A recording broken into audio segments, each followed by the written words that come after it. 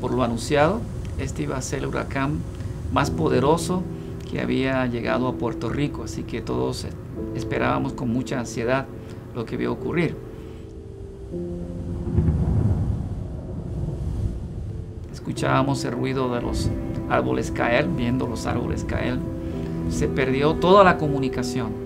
Apenas había una estación de radio que estaba funcionando, así que fue una sensación desoladora.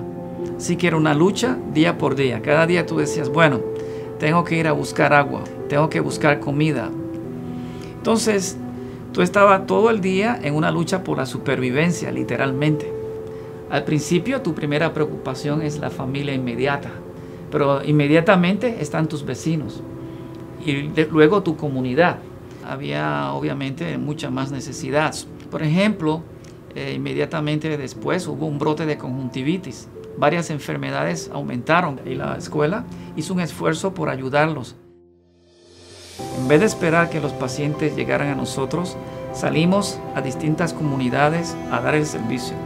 Tienes que contribuir a la comunidad, no porque nadie te lo diga, sino porque es parte de tu obligación como profesional de servir a la comunidad. ¿Puede decir qué quiere decir pa'lante? No se resuelve nada con quejarse de lo que pasó. Sentado en el presente, pensar en el futuro y movernos hacia él. Pa'lante. The fact that you people are here means that we are not alone.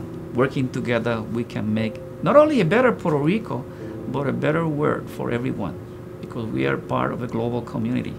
So thank you for being here.